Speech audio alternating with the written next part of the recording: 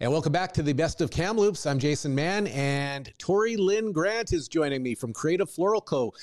Tory, congratulations on the Best of Kamloops nomination. Thank you. Now, but I understand you've been kind of a home-based business, done a lot of weddings and funerals and special projects, and people have just sort of reached out. But now you've really dialed it up.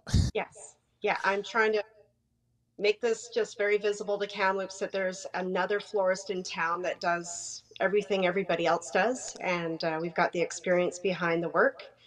And we've got just everything available for, just an easy process.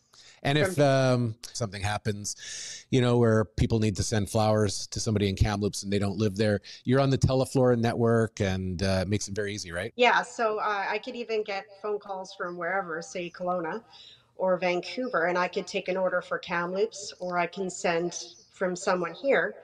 I could send flowers and find a florist in Germany. So I've been working with this network for years. So it's kind of interesting because it's just being that other person to fill the gap for someone else that needs to send something. Yeah. What are some of your favorite flowers to work with? I would say funerals are my favorite. I've been doing them for years, and there's just something special about being a part of that process in life. And then I like doing daily orders. It's always nice to hear about a birthday or an anniversary or just a surprise.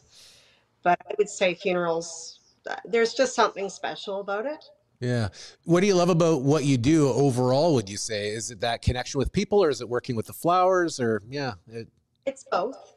It's the people mostly. I like being a part of everything. So I think this is a good career for me because I get to dabble into kind of what everybody's going through, but I don't need to be in their personal space. I could just create something beautiful just to help with whatever they're going through, if it's a celebration or if it's, a sombering time.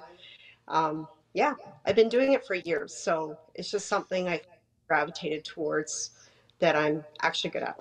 So awesome. And while you're on Teleflora and you have the website with the sort of the arrangements that are sort of pre-designed, you do custom work and personalized arrangements. You want to talk a little bit about that, what the process is?